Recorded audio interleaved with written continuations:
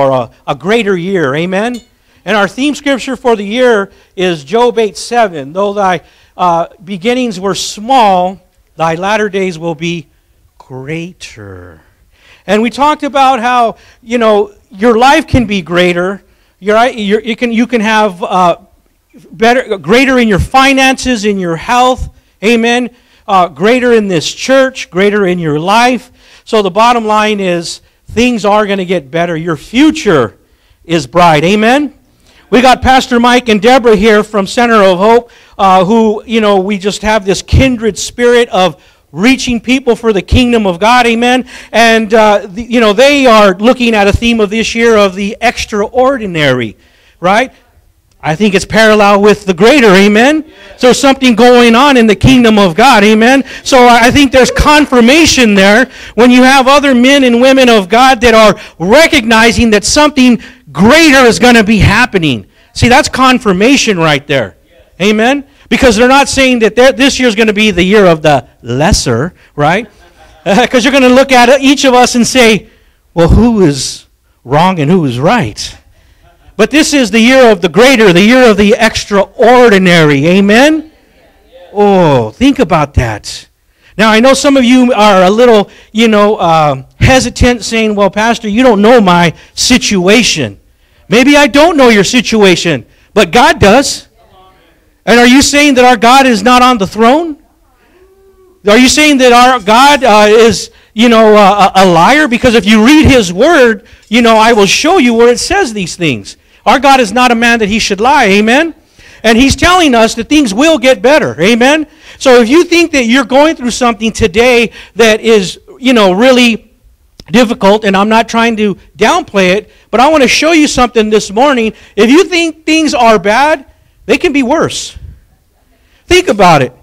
You could be going through what you're going through today, and what if you weren't in the good old U.S. of A.? What if you were in the middle of war-torn Iraq, Afghanistan, Syria? Right? What if you were over there going through what you're going through? See, be thankful for the little things. Thank God that you are here in America. You're an American. So as bad as it's been getting out there in the world, you are here in a place that still is okay. Amen? So I want to just share with you some things from the Word of God to add to what we've been talking about in this year of the greater. Amen? Let's go to the second book of Kings. This is Old Testament. And we're going to go to chapter number 6. 2 Kings chapter 6. And let me share something with you before we get into the Word of God. What's going on here is you have another kingdom that is surrounding, right, the city. See, when two kingdoms come against each other and they're warring, normally what they do is they try to cut off the supply line. It happens in war all the time. If you can cut off the supply line, you can make a dent in what you're trying to accomplish in your battle plan. Because think about it. If the people aren't getting food, if they're not getting supplies, if they're not getting, ammunition, this kind of thing, they cannot continue on the fight. So what's happening here is basically the city's been surrounded. But I want to kind of just lay a foundation for you. And so as the city, has been surrounded and they cut off the supply, from the city, let me show you how bad it gets. Let's pray. Heavenly Father, we come before you in the name of Jesus. Lord, we dedicate this time to you. We thank you and we praise you, Father, for your word that doesn't return void. And Lord, we just give you glory and honor this morning as you speak to us through your word and give us a fresh revelation, Lord. And we just thank you and praise you in the precious name of Jesus. And everyone says, amen. 2 Kings chapter 6, let's go to verse number 24. And it happened after this that Ben-Hadad, king of Syria, gathered all his army and went up and besieged Samaria. Verse 25. And there was a great famine in Samaria, and indeed they besieged it until a donkey's head was sold for 80 shekels of silver. and 1/4 of a cab of dove droppings for 5 shekels of silver. How would you like to go down to your local grocery store and all they got are donkey's heads and dove droppings? But yet, you're not going to pay a few bucks. You're going to probably pay all the money you got to get these items. Donkey's heads and dove droppings. Think about it. That's how bad it got in the land. And so the reason I share this with you is because I want to show you how bad things got. And now we're going to look at a case study here of some individuals to see how they reacted to these things. And we're going to learn something. Let's go over to chapter 7. And we're going to start here in verse number 3. 2 Kings 7:3. Now there were 4 leprous men in the entrance of the gate, and they said to one another, "Why are we sitting here until we die?" You see that? Why are we sitting here until we die? So you got 4 lepers, they're at the gate, and they're just sitting there waiting to die. Now, why are they outside the gate of the city and not in the city? Well, think about it. We just read in the Word of God that they were lepers. You need to understand, somebody back in these times who had leprosy, basically you were an outcast and you were banished. So you basically weren't allowed to be, around everybody. You were considered unclean, so you were kept away. So therefore, they were outside the city gates. And there they are outside the city gates, just sitting there waiting to die. Now, I share this with you this morning because I want you to look at them in the sense of as a reflection in your own life, as a mirror, if you will. Are you just sitting there, living your life from day to day, waiting to die? See, what are you doing with the talents and abilities that God has given you? So you know the story we shared out of the Gospels about the talents. Right? God gave 3 men different amounts of talents. And each of the 3 men, it was a parable that was taught that they all did something different. 2 of them actually went and multiplied the talents they were given. But one of the gentlemen went and he hid it. He did nothing with it. So, what are you doing with the talents God has given you? Now, once again, if you give me an answer of, well, Pastor, I'm working on my doctoral thesis. That's impressive. Or you might say, well, Pastor, I'm working on my $1 million business. Or I'm working on an idea, to do something great for the planet. Now, the thing is this. If what you are doing has nothing to do with the God-given plan that God has given you for your life, it is meaningless. Even if it has to do with making lots of money. If what you're doing is not part of God's plan for your life, it means nothing. So that's what I'm trying to share with you this morning. What are you doing in regards to God's plan for your life? The unfortunate thing is there's people out there that still haven't even identified what God's plan is for their life. So first of all, you got to identify what the plan of God is for your life. And then you could start to try to accomplish it. You could start to prepare for it. But you first have to identify. Now, I gave you a little tidbit, or I let you in on a little secret a few weeks ago about God's plan for your life. I told everyone, I said, let me let you in on something. For everyone, it has something to do with other people. That's part of the plan. For everybody's God-given plan for their life. It has to do with other people. So that's what you need to start thinking about. Amen? Right. Or you can be like the 4 lepers, be sitting there at the gate waiting to die. Now, you may not be physically sitting at home waiting to die because you go to work every day, because you go play bingo on Friday nights, and because you go to the show on Saturdays, and you come here on Sunday mornings. The bottom line is this. What are you doing with the talent that God has given you? How many people have you led to the Lord this year? Pastor, that's not my job. That's your job. Let's sit down and look at the Bible, and I'll show you that it's your job. See, Jesus told the disciples to take the gospel to every tribe, tongue, and nation. In other words, we're supposed to be reaching others for the kingdom of God. Jesus said, I came to serve and not be served. Amen? So the bottom line is this. We are to be sharing the love of God with others. Now, I'm not saying that you need to go on a street corner with a Bible and preach the gospel. But you can. Thank you. But you can. But what I am saying is, you can do something. See, the message never changes, but the method can. So in other words, you can be reaching people for the kingdom of God with acts of kindness. Amen? Go and cut somebody's grass. Go work on their car. Bake them a cake. Help them clean their house. Take them to lunch. Amen? Do something. That is doing something for others. Amen? There's a whole laundry list of things that can be done. Right? So the thing is this, is that we need to look in the mirror and say, am I just sitting here waiting to die? Or am I going to do something? Amen? Is it time to start thinking about, well, maybe God does have a plan for me. Amen? And let me stop using my own logic like Pastor Trish was talking about earlier. We don't want to stay where we are at. Amen? We don't want our church to stay where it is at. Let's go to the book of Proverbs 29:18.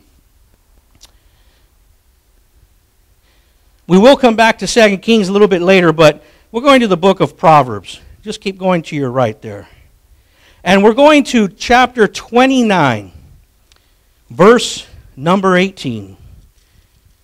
Now, I know everyone may have a different version. This is out of the King James Version of the Bible.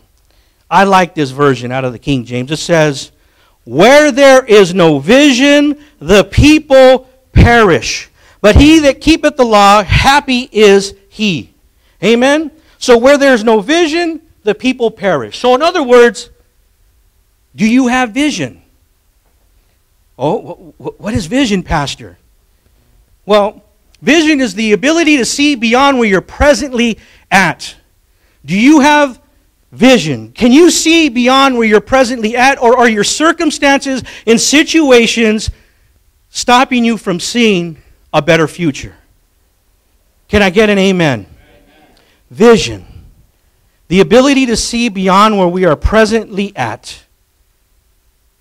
You know, I've shared this story with you guys a few years ago, and I don't know if you remember it. And I love this story because it really hammers home a good example of vision. Everyone know who Walt Disney is? He's done great things. His company is still making money for him, and he's not even here. He's been dead for years. So Walt Disney had a vision, and now that vision is a reality for you and I over in Anaheim, California. It's called Disneyland.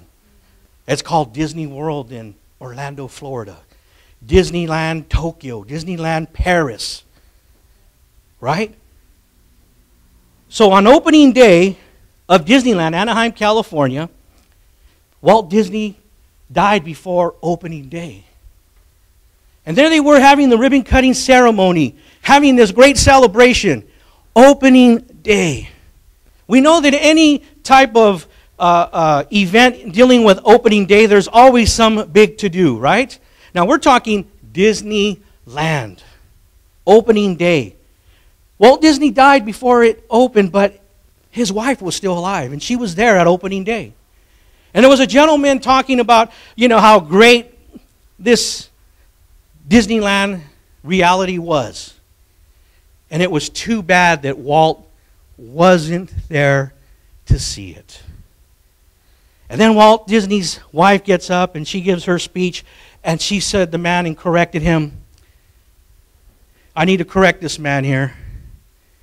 Walt Disney did see it. It's you that are now first seeing it. You get that? See, Walt had a vision. He had, an idea to see something, and he put it into place. He already had seen it before it came into existence.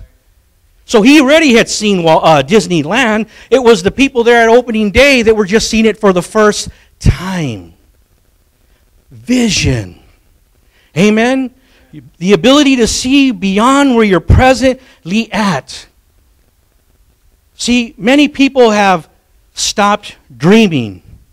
And it's just so unfortunate because God is the dream giver, amen? God is the one who gives us dreams. See, we let little things in our life hold us back. We let the words of other people hold us back. Many of us have stopped dreaming. See, but when you start to spend time with the Father, when you start to spend time in the Word of God, you'll start dreaming again. Because, see, the Word of God will start to water your spirit. And the Bible says that faith comes by hearing, and hearing by the Word of God. See, your faith will grow as you hear the Word of God. Amen? Faith. What does Hebrews 11:1 say? The substance of things hoped for, the evidence of things not seen. Faith. That's the biblical definition of faith. The substance of things hoped for, the evidence of things not seen. Being able to see, right? Being able to see beyond, right? The physical. The substance of things hoped for, the evidence of things not seen. Being able to see it by faith. Just because the natural eye doesn't see it don't mean you can't see it. So many of us walk around life trying to look through these two eyes and not your spiritual eyes. And that's why you have to build your spirit man up in the things of God. Amen? So that you can start seeing all those great things that God has for us. Vision.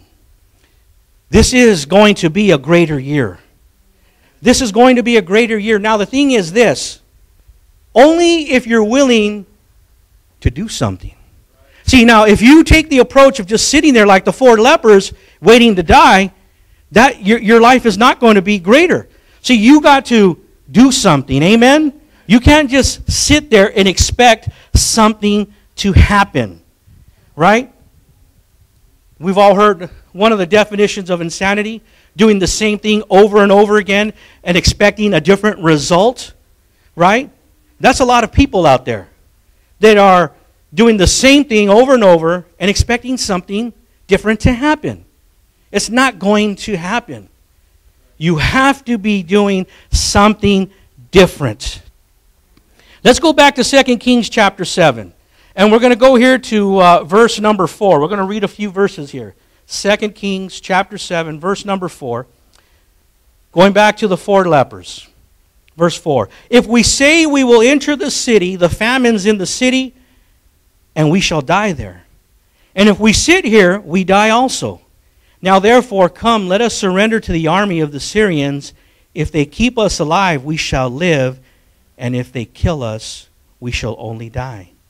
See, now they're talking about doing something, right?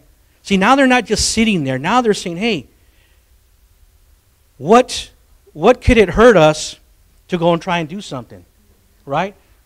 We would rather go and die at least trying or die failing than just sitting there and doing nothing.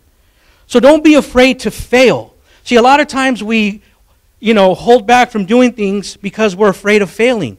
Oh, wow.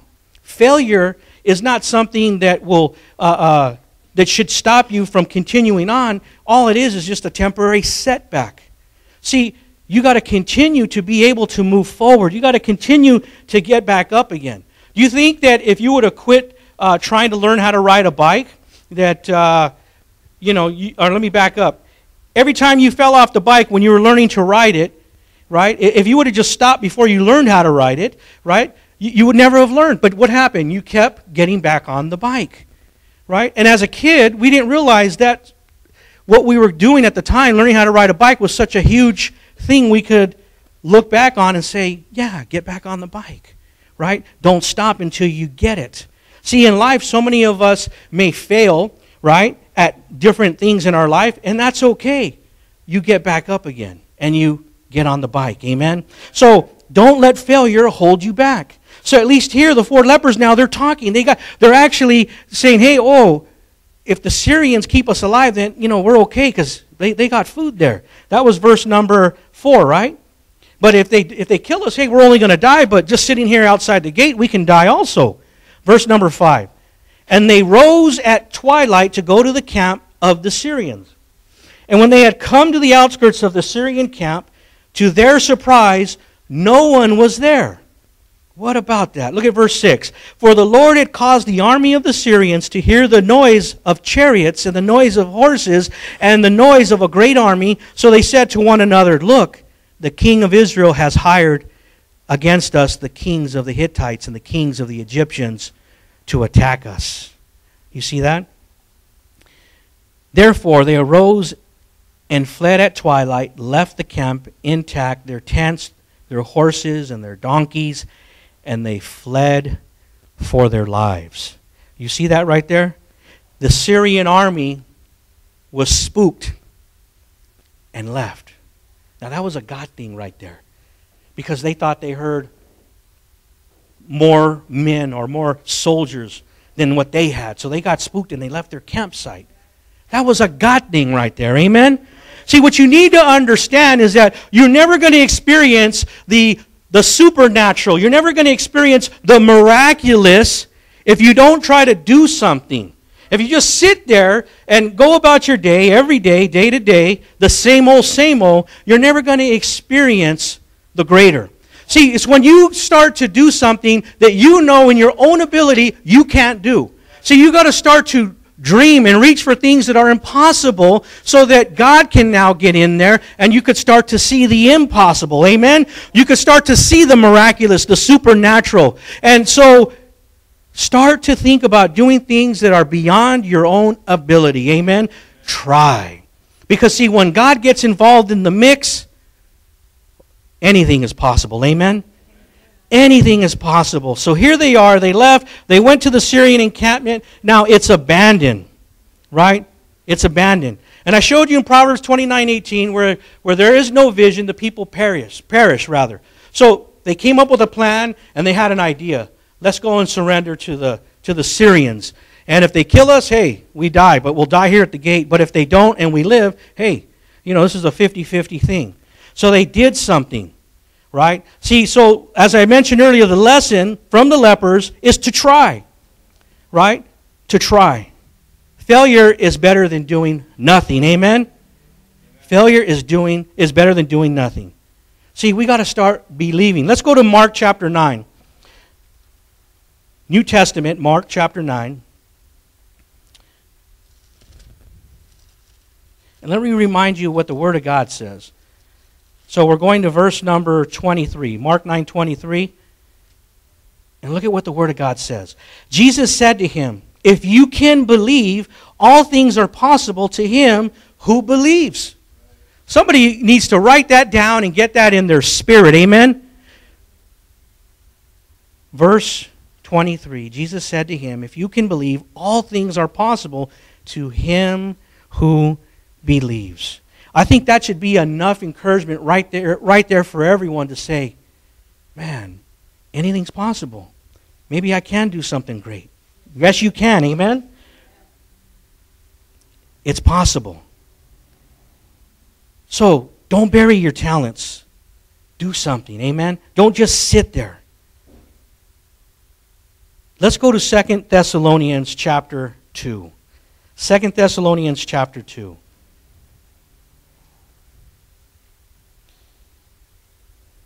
New Testament, right after Colossians. And we're going to go here to verse number 19, 2 Thessalonians chapter 2, verse 19. Oh, I'm sorry, I think I gave you the wrong scripture. Give me a second here. There isn't a verse 19. Let me see here.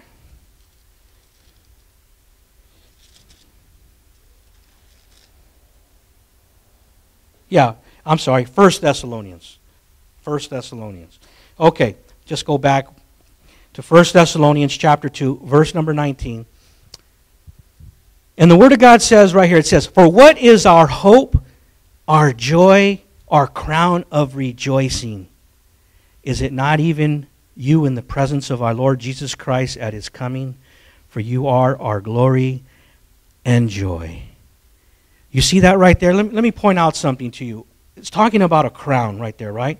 What is our hope? Our joy, our crown of rejoicing. Who gets crowns? Who gets crowns in life? Winners get the crown. Amen? The person who wins gets the crown. So you need to understand that you who are in Christ Jesus, you get the crown. Amen? You get the crown. Now, that's a whole nother message about the different types of crowns I've shared with you before. There's 5 of them. But there's a crown called the soul winner's crown for winning souls for the kingdom of God. Amen? But right here it says, for what is our hope, our joy, our crown of rejoicing? Is it not even you in the presence of our Lord Jesus Christ at His coming? Amen? At His coming. See, that's what we're all waiting for, but as we're waiting for Him, we're doing something. We got to have a plan. So, and then once you have a plan, what is the steps to accomplish that plan? I was talking to a few people this week, and I was asking them, what are your goals for this year? You know, and I got different answers back from different people about their goals.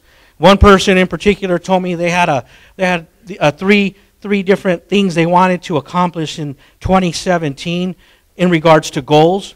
But my question to them after that was, what is your plan of action to accomplish those goals? And the response was, well, I haven't thought about that. So you got to have a plan of action. Come up with the plan, that's great, but you got to have a plan of action. Now, let me share something with you. I've been talking about the year of the greater. Amen? And what I want you to see, first and foremost, is God's plan for your life. Amen? I want you to see what is it that God has planned for you.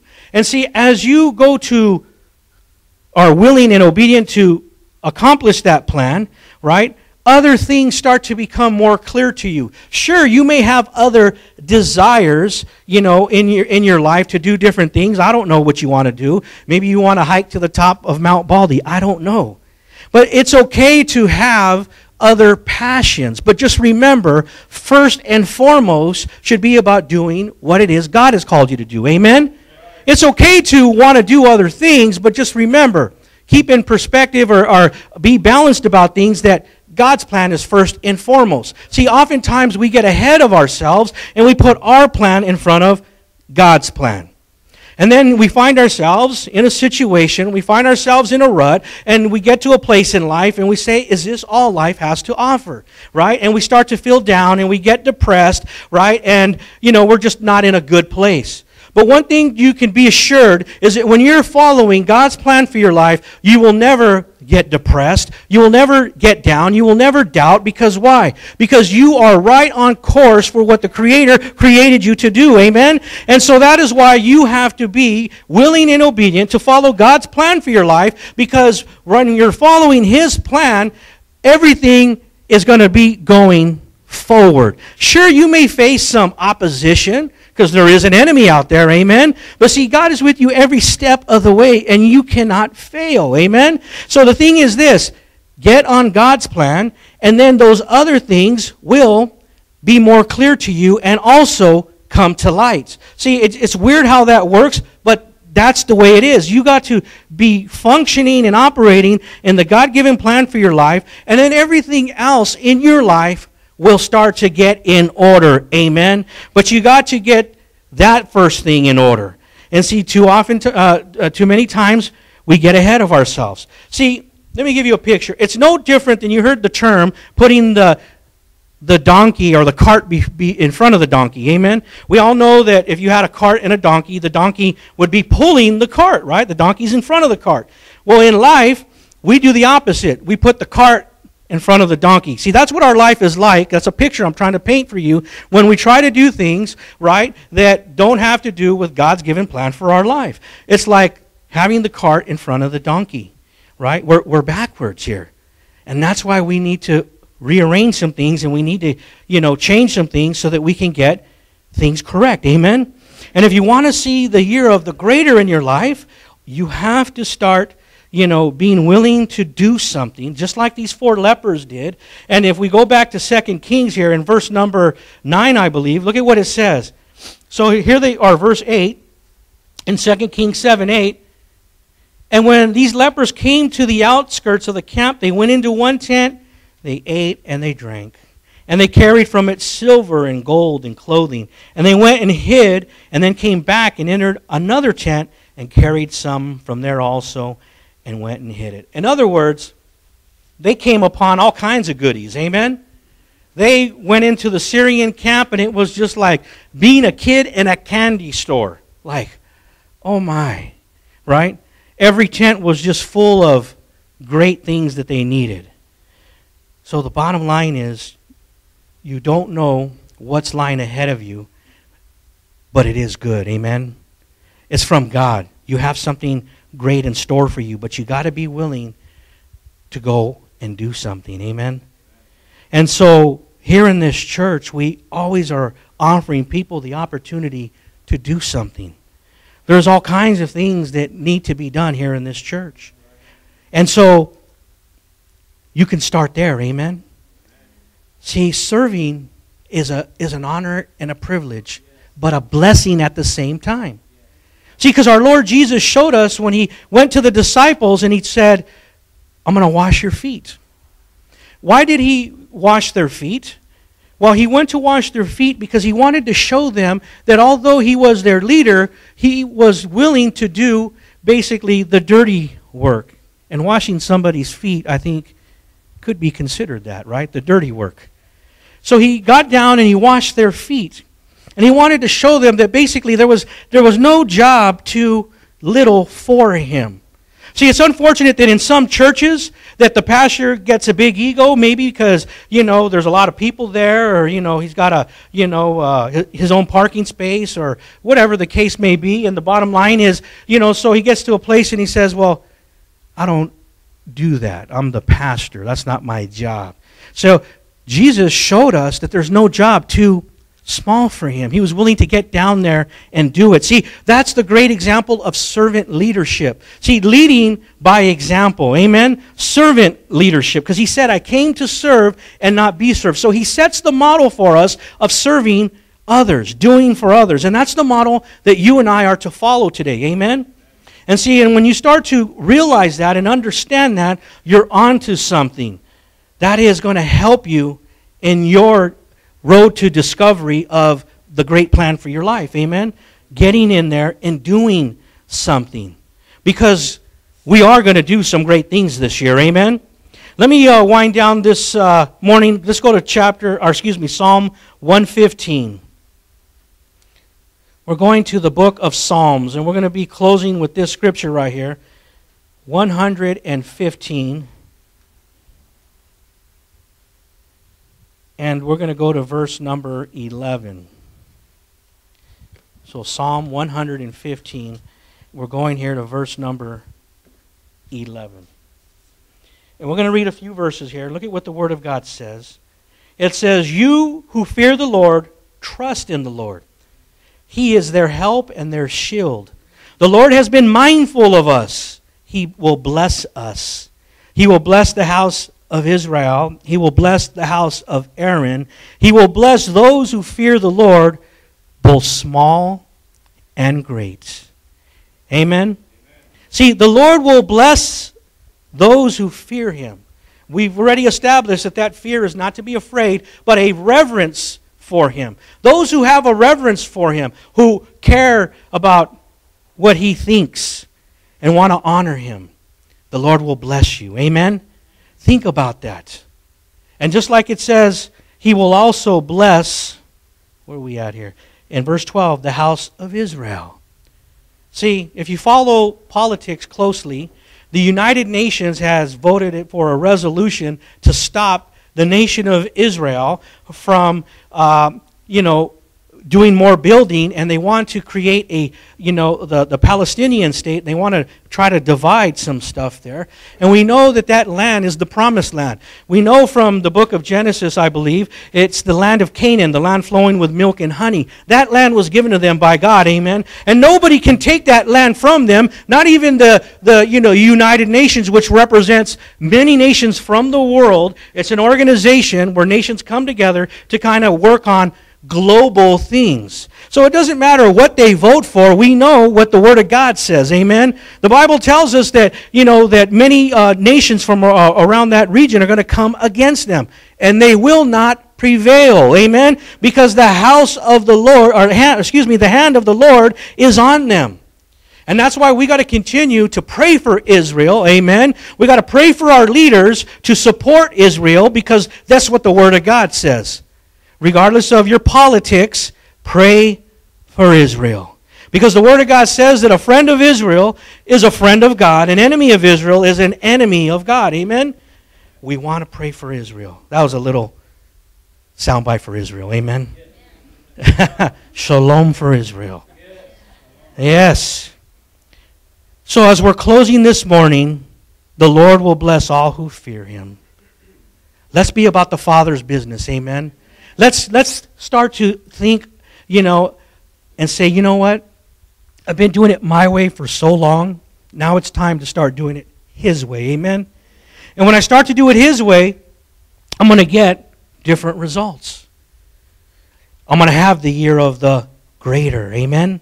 See, God's got a plan for you. Amen. God's got something great in store. Don't just sit there and wait for something to happen. Right? Now, it's okay to have plans outside, of the church, outside of God's will for your life, but don't let those plans be the priority. God's plan should be the priority. Amen? God's plan. And don't be afraid to submit to the plan of God, because for all you know, it's not, oftentimes we sometimes, when we're thinking about God's plan for our life and we're kind of holding back on surrendering to it, we're thinking, oh, He's going to send me to Africa. Yeah, I know it. And they don't have running toilets and hot water, and I don't want to go to Africa, right? So you need to understand that you need to be willing to do whatever He's asking you to do. For all you know, whatever it is He's asking you to, there's going to be fulfillment in that. Amen? So don't close the door and say, you know what, God? I surrender to your will. Whatever it is you want me to do, I will do it. Because we've heard, Peter and Donna, who are missionaries to Kenya, and they come and they give us reports of what's going on over there. And, we keep in contact with them. For those who get his I think he does a weekly or a monthly email. He even sends us messages on Facebook. But the bottom line is he tells us, his electricity may go out from time to time, right? They may experience some setbacks from time to time. But they're seeing the move of God, amen? And it's just so awesome to hear that no matter what obstacles they got to climb, they see the hand of God, amen? And that's what we got to start thinking about. Stop trying to analyze everything and just say, I will trust the Lord. Like Psalms tells us right here, right? In verse 11, you who fear the Lord, trust in the Lord. He is their help and their shield. Amen? See, God's got a plan for you. This is the year of the greater, but you have to be willing to do something. You can't just sit there at the gate. You got to be willing to say, you know what? Let me try something. Amen? If I can ask everyone to just stand as we get ready to close this morning. God is good. Amen?